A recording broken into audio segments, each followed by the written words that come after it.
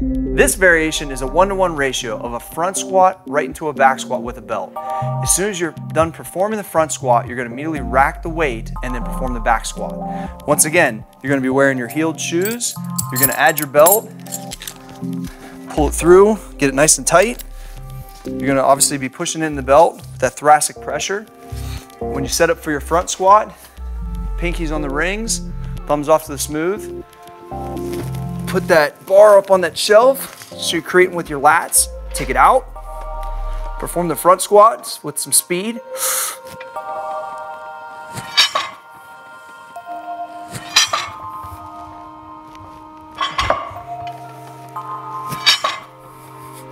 Rack it. Immediately set up again. Pinkies in the same spot. Get up under the bar. Squeeze shoulder blades. Walk it back. Air in. Push out in the belt.